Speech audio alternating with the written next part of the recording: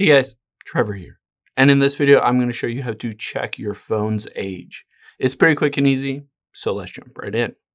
Now, if you're wondering how old your phone is when you first activated it, or you're just buying a new phone and you're wondering how long it has been used, I'll show you how to find it.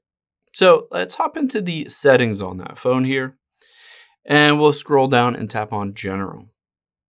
And then at the very top, let's tap on About. And we're going to use the serial number to look it up. So I'm going to tap and hold and hit copy for the serial number. Now let's hop out of here and just open up a web browser, and you can just type in iPhone serial number lookup.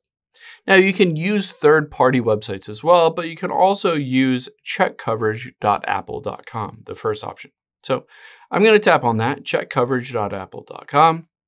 And all I have to do is paste in that serial number and then enter in this little code. So it is TKYK and hit submit.